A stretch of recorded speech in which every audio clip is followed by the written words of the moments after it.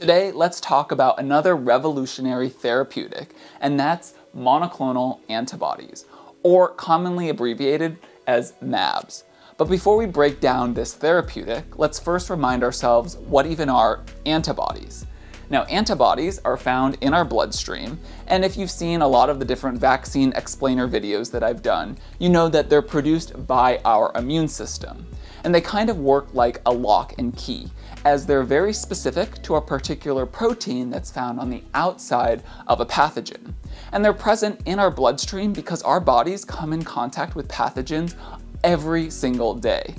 And they can bind specifically to that protein on the outside of a pathogen, and it signals the immune system to come in and destroy it before that pathogen can make us sick.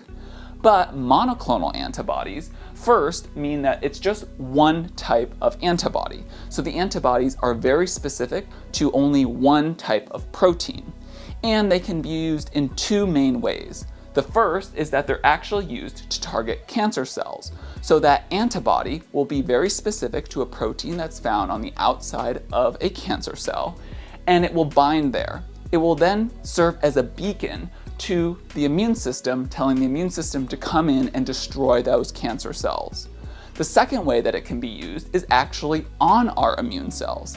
And that's because sometimes there's barriers that can be in place for our immune cell to actually get to the cancer. And those can be known as checkpoint inhibitors.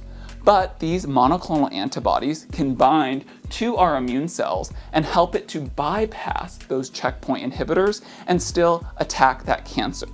So these monoclonal antibodies are an emerging therapeutic that have been used in the past to treat a variety of different cancers and are still being developed further today to treat even more types of cancer, as well as to go into a variety of different fields of diseases.